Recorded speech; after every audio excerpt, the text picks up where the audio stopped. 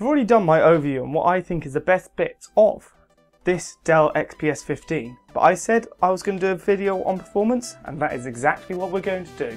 Welcome to my performance benchmarks of this Dell XPS 15.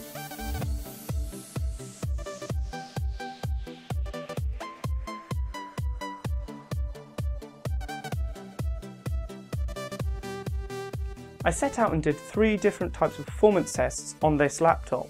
One of them would be the synthetic benchmarks like PC Mark and 3D Mark. The other one would be a real world render test. And then of course we've got the gaming tests, which are very interesting. The first lot I'm going to do are the synthetic performance tests. When I did these tests, I did them on 2 settings. I had them plugged in on high performance mode, and then I did them on battery as well to see what sort of performance difference we could get. On the battery, it automatically goes down to the Dell settings, so I thought, why not? This is what you're going to be running your laptop on most of the time on battery, because you don't want to drain the battery so much. On PC Mark 8 on the home setting, we got a score when it was plugged in of 3006. When it was on battery, we got 2626. That's a performance difference of about 12%, 12.6% to be precise, off of the plugged in score. Moving on to the creative section of PC Mark 8, we've got a plugged in score of 2816 and a battery score of 2611. This is another performance change of about minus 7.3% when you're running on battery compared to being plugged in. Moving on to 3D Mark Vantage, we've got a plugged in score of P 12,700 with a battery score of P 11,315. This is a percentage change of about 10.9%. Moving on to 3D Mark 11, I got a plugged in score of P 3019, but the battery wouldn't run at all. Don't know why, kept trying, I tried about 10 times on a different day, would not run. Moving on to 3D Mark Firestrike, I got a plugged in score of 2049 and a battery score of 1807. There's a percentage change of a minus about 11.8%. This also has a nice graph telling you where exactly this laptop comes in compared to other sort of generic classes of computers. And you see it sits right between the ultra thin light notebooks and the gaming laptops, exactly where they've marketed this at.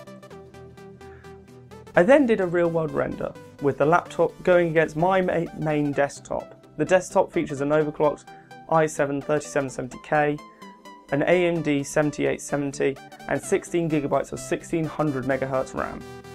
They both ran exactly the same files to render and were both using Sony Vegas Movie Studio 11. The laptop ran this render in 9 minutes and 19 seconds, whilst the desktop ran it in 7 minutes and 35 seconds. For the laptop, that's fairly good going. The performance difference is not that big.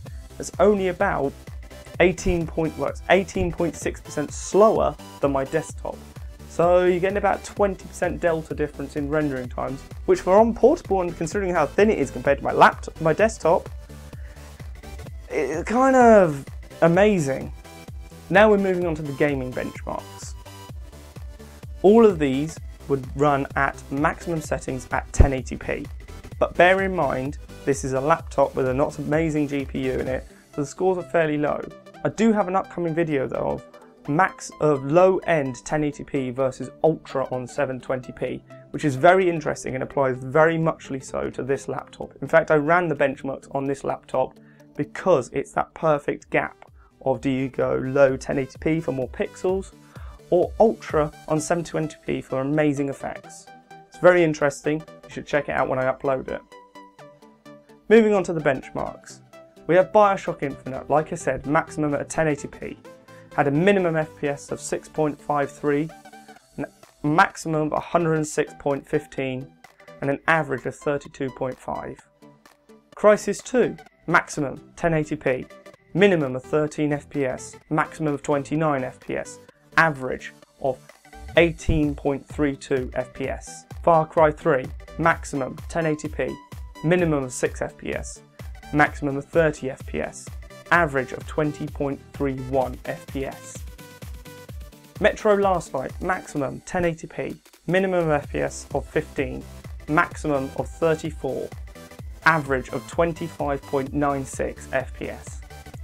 Civ 5, maximum 1080p, minimum of 14 frames per second, maximum of 53, average 42.32. Right bang out in that playable zone if you can deal with the minimum drops. But in Civ, that's generally because the CPU's trying to keep up with something, and I think it does it on almost every single computer. And finally, Trine 2, maximum 1080p, minimum FPS was 13, maximum was 18, average was 15.51. This was with a lot of filters, and I'm not exactly surprised on why this tanked so much. So there we go, that was the performance tests I ran on this laptop. That's all the performance tests I could think of, but if you want me to run in more performance tests, let me know which ones you want me to do, if they don't cost money, and I'll run them for you and post the results in a comment, in a reply to you.